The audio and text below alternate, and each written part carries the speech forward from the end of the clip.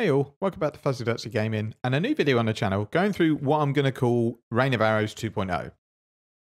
Now, after bringing out my original guide in the POB, I shared the POB with someone on my Discord called Slot, who is basically the guru that I go to, who's so much better than me at going through POB and making sure that each node that you take is the best node and it's got the most efficiency.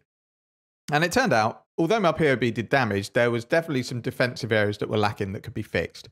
The one thing he suggested was maybe we don't go frenzy charges and we go all onslaught. And there's a few reasons for it that I'll come on to in a moment. Obviously, leveling will be quicker because you get your double onslaught nodes. It also means if you wanted to heist early, you'll have two lots of onslaught nodes and phasing, which is the perfect combo. But more towards end game, it makes your defenses much easier to work around and be flexible. So I'm going to go through the tree in a minute, but I just have to give him a massive shout out because I think I would have just settled on this POB and gone with it. It works. Don't get me wrong. If you use the POB for the, the crit version, the Lana's version, it works. It'll be absolutely fine. You'll get it done. But I think it's not that great in terms of defensive, and it might get a bit frustrating if you get one shot. So what we've come up with is a toned down DPS for the character, but so much more efficiency everywhere else, which we're going to go through. So there's footage in the background rolling with this character. It's got decent gear, but nothing that's amazing. It's not going to be like, oh, that's 50 divines. It's going to be, I would think, if you craft yourself 10 to 15 divines to get this character properly endgame viable. It's done all the invitations by the feed. It's done Maven, Uber Elder, Juice maps, Guardian maps, Conquerors, all that sort of thing, and it's absolutely fine. And other than for the big bosses, I'll run 2 defensive auras. The good thing about going the route I'm going to show you is that you can switch in anger like I've done here for bosses, and you still end up with okay defenses. So I'm just going to talk through the general differences. In terms of leveling, you can level exactly the same. It's not a problem. You can do respecing if you want to get to this stage later.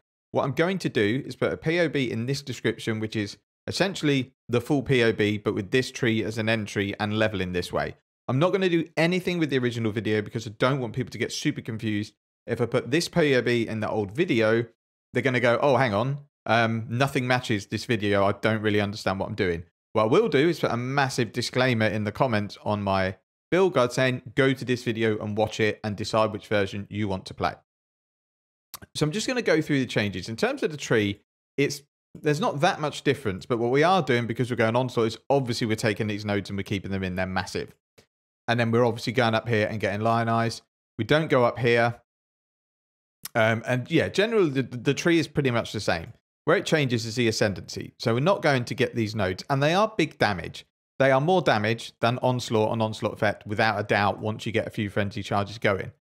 But what onslaught gives you is super movement speed, and this 10% chance to evade attacks during onslaught is massive because it's flat, and it's harder to get chance to evade the higher your evasion gets. So having a flat 10% added on top of what you got is amazing. It gets us to 90 to 95% chance to evade with a good chunk of armor as well. And then all we're doing for frenzy charges, which you will need, is a craft on your quiver, which is global crit strike chance and chance to get a frenzy on crit strike. And with Reign of Arrows, we're firing down tons of arrows, so you're going to get to your max frenzy charges fairly quick, as you'll see from the footage that I'm going to roll intermittently in the background. If you can't get that quiver, what you're going to have to do is drop some points somewhere, take the marked nodes, and take chance to gain a frenzy when you hit a marked enemy. That's then going to give you your frenzy charges on bosses. You are going to have to drop some nodes, so it's up to you what ones you drop. I would probably drop. Now, this is the setup that I would recommend for mapping because it's nice and safe. For bossing, I use a slightly different tree because I'm not that worried about the chaos resistance for most of the bosses. So what I'd do is drop these nodes here, and I'd actually go up here and get these bow nodes here. They're not amazing nodes, but for bosses, you want as much damage as possible. So when you go into your invitation, save them up, save your bosses up, do them all at once, drop your chaos nodes, and take these nodes here. Obviously, this is only level 92. If you go up to, say, level 95, you can almost get the best of both worlds anyway just by dropping a point somewhere. But this is more for mapping, just to make you comfy against chaos damage. And it's all these nodes combined that make a massive difference, especially this 5% evasion as extra armor. And that's sort of what lets us run anger, drop determination, still have some armor. Like, you won't have amazing armor. It's going to be 4 to 5k without flasks, maybe 10 or 12 with. But you've got your anger damage aura, which you might need at bosses to make it feel a bit more comfortable. So the setup I've got at the moment is the anger one. So we'll just go and look at the defenses. And without flasks on, we have an 84% chance to have. Let's just go into a map actually, just to make sure we're looking at realistic stats. Just going to go back into the boss room so I don't get killed. Yeah, 84% chance to evade, with apparently a 42% fizz damage reduction, but that's based on tiny hits. That's without flasks up. Stick our flasks on, we got 90% chance to evade with 40k evasion and almost 10k armor, and that's without determination. I have not really min-maxed my gear. I've just made sure that armor evasion where I can. This is just evasion. And then what we'll do now is stick in determination. And this is what I map with. This is a setup that I've mapped with because you do not need the damage from anger for mapping. Then without flasks, you got 14k armor and your evasion. You boost it up, you got 40k pretty much evasion, 24k armor, 90% chance to evade. We've obviously got our resistances, which could really do with coming up. So I need to think about whether I'll drop a damage anoint and go prismatic skin, I think it is, over here. For +2 to all elemental resistances. And then that would make me much, much more tanky overall. We have our avoidance here, which you're going to get either from boots, which you'll need. You will need an implicit and a craft, but it can be the lowest level of each. Or you can do some shenanigans with your chest where you block, get good suffixes, block, veil, chaos, and try and get avoid ailments, but it can be expensive. So I would recommend getting on boots. Your other option is, we'll see what jewels are around. Are they cheap? Can you do it that way? But if you can't do it, it's literally just an Eldritch mod on boots and then just craft it from your bench on the suffixes. For spell suppression, I try and get some on gear and my implicit so that I can drop these here and go here because it just saves you a few points. Doesn't matter too much. It just means you're going to have to drop some damage or life points if you have to go here. But get spell suppress capped is really important. Now, Lion Eyes might be expensive because Grimrow and Firegrass are league starting Ele bows. They're going to be using this jewel in their build, I would imagine. There is a way to farm this card, and it's from the Caldera map, which is tier 3. Now, this jewel, essentially, if we go to it, so if we go and have a look at a card on POE Lion card, 5 cards gives you a Lion Eyes item. Now, the bow, which I think is Lion Eyes Glare, is unlikely to be in this or super rare since it's one of their buff uniques, which helps us. So we've then got 4 items realistically. This is my impression. I can't imagine they would leave it at an equal drop. I think they are slightly weighted. I'm sure the boots drop more. But if you wanted to farm this, say, in SSF, or it ends up being 4 to 5 divines and you really want it, you can farm Caldera, which is a T3 map. And it's a map where you go through 2 portals and kill 2 mini-bosses. Those mini-bosses can drop the card. And from experience, they drop it quite regularly. If you get a bit of rarity on your gear, just specifically get a gear set. Doesn't even matter if it's good. It's a tier 3 map. Just chuck loads of rarity and quantity on your gear. Buy some Caldera maps or run some Caldera maps that you've got. You will drop the Lion card. The other option, which I'll put in the POB, is cluster jewels. If this jewel ends up any more than 2 divines, I don't think it's worth buying because you actually get more damage from cluster jewels. Cluster jewels will be a couple of divines, I would think, for a set, but the medium ones will be dirt cheap. You just need to find a good 3 passive large cluster jewel, which is either going to be like a lightning damage one or an attack damage cluster. The only thing I would say, don't go for the attack clusters where you get loads of stuff based on whether you're leeching, because for a lot of the time, because you're trying to get your mana cost down a lot, you're not going to be leeching.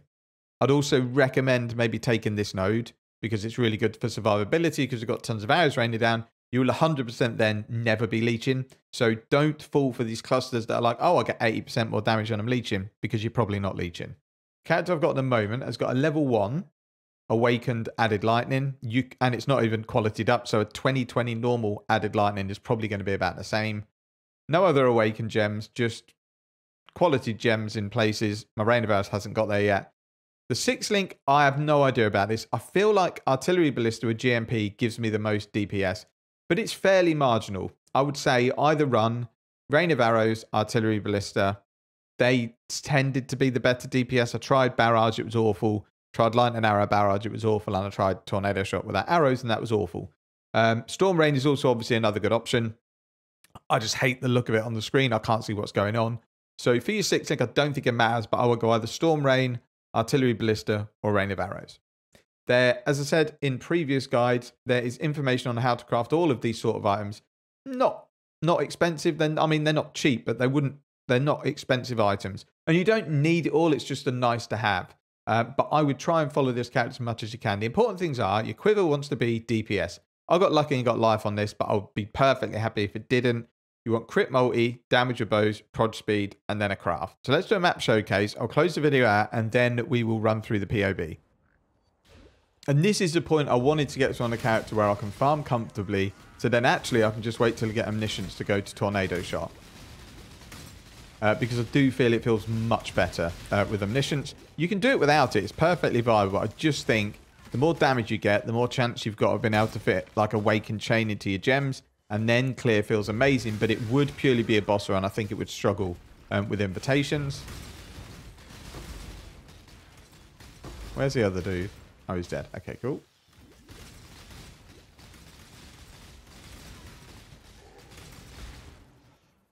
Okay, so we're just going to quickly clean up this map. So I'll obviously save... Oh, this boss is possessed as well. So we'll just take the boss down. Wherever they are, there they are. Have I dropped a portal? No, I did. Let's drop another one anyway. And then we'll go and see drops.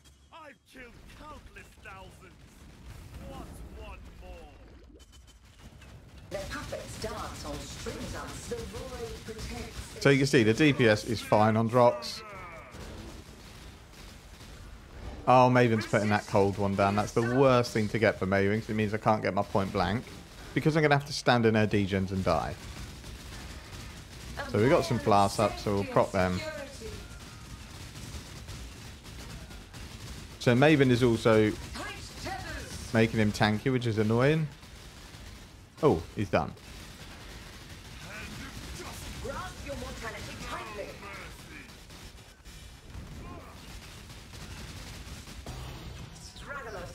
Oh, don't really want to get killed by them. Nice. So that's the build on a pretty horrible map, to be fair, with drops being possessed and me having enfeeble, and it was still comfortable. I never felt like I was in danger. Maven was just annoying. So let's go through the POB, and I'll run through the config I've got set up to show you guys there's no shenanigans going on. I'm going to go through what I've ticked and unticked in terms of skills, and then we'll go through a comparison between Lionized setup and a Cluster Jewel setup. So we start with Lionized setup. It's as shown in game, except I haven't taken these nodes because I'm assuming this is a boss setup, or you want more DPS, so we're taking these here. Skills-wise, I've got Determination in, I think. Yeah, so if you wanted to look at anger, you just tick it in here. And obviously it's loads more DPS, but this is kind of the mapping version. With the anger setup, you're still okay, but obviously with less determination, your molten shell's worse. So I would always map with determination. So config-wise, let me just make sure I'm on the line setup I am. So config-wise, I'm just saying it's a Guardian or Pinnacle boss. We ignite, chill, and shock because we do. Shock of 24, which is conservative. I've got like up to 40 on Cirrus. 50 resonant count. Have you crit recently? Yes. And then frenzies because we get them on chance to hit crit on bosses, and they're up in about 3 seconds. And then obviously we're using blood ratio mapping, so we get them there. That's kind of it. I've not even done any pantheons and stuff. I've just done it as per the bare bones. And then if we go into the skills of unticked molten shell, if you tick that in, obviously improves your defenses loads. And I've unticked Vile Haste. Again, if you just want to see what it's like with it up, you would add it in. So let's just look at the two. Well, actually, no, we just need to look at the crit version. So the tree changes a lot because we need more points, essentially, to go clusters. Because we lose Culling Strike and Leech from the masteries. So we have to take Leech here, although this node is amazing anyway. It just maintains your mana nice. And then we're going to have to go here to get Culling Strike. Actually, going here is really good because we can take Increased Effect on Marks, which is 5.5% more damage. These are the nodes I drop. They're not amazing anyway. The only reason I like these, to be honest, is the increased effect of non-damaging ailments. These two nodes on this cluster jewel, so Prismatic Heart and just a lightning damage, do almost as much, and we get some resistances that on this build you might struggle for. If you find that you've just got no way of getting your resist, you can go resist here. I'd recommend having non-damaging ailments, but you could go and put your resistances in here. And that's kind of it for the tree. As I say, we drop these nodes and we drop these nodes. Then it allows us to take these mark nodes and fill out our cluster jewel. Now, the clusters I recommend, the large cluster jewel, like I said, just needs Sadist. Then it needs 2 others. And then you're going to take whatever those are, unless this back one is just... If this back one was widespread destruction, I wouldn't take it. But we need it to path here, so that's what we're taking. Your ultimate cluster jewel is going to be Sadist, Storm Rider, and any other. Probably going to be expensive, because you get Storm Rider here, which gives you power charges, and then you'd have your Sadist, which gives you a ton of damage if you've chilled, ignited, or shocked an enemy. You do need that node if you want your cluster jewel set up to outperform your Lion setup. Then we've got one projectile cluster jewel and one crit cluster jewel. Now these do about the same in DPS. The projectile ones are a tiny bit more.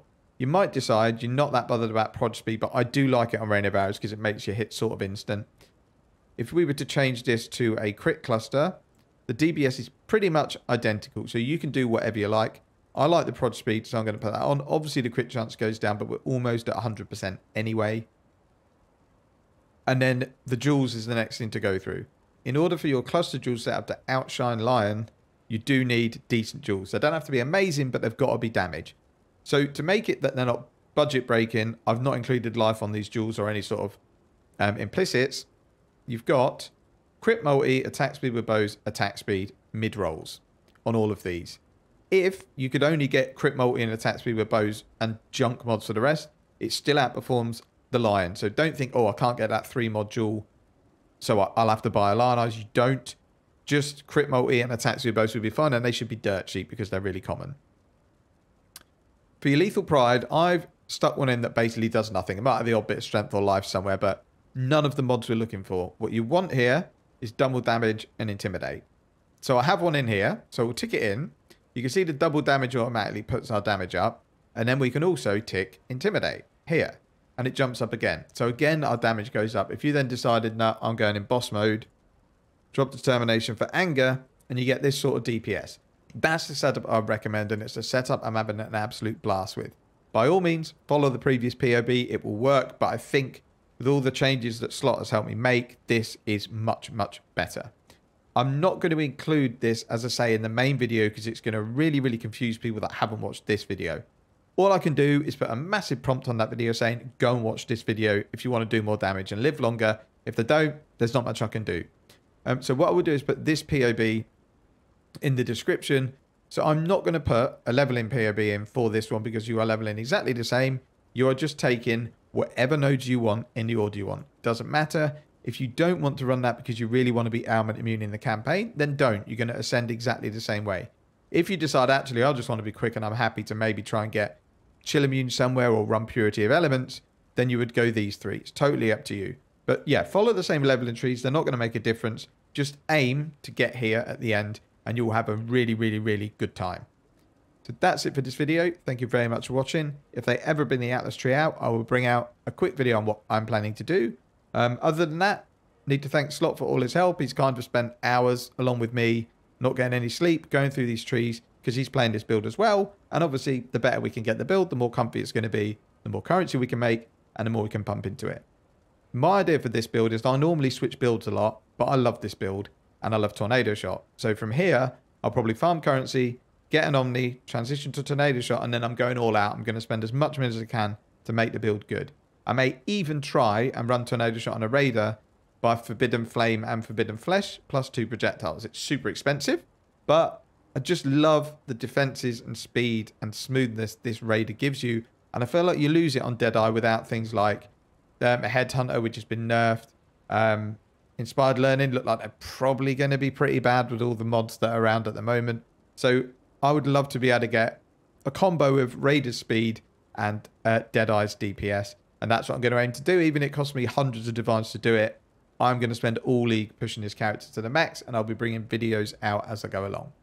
Thank you very much for watching. Take care and see you in the next one.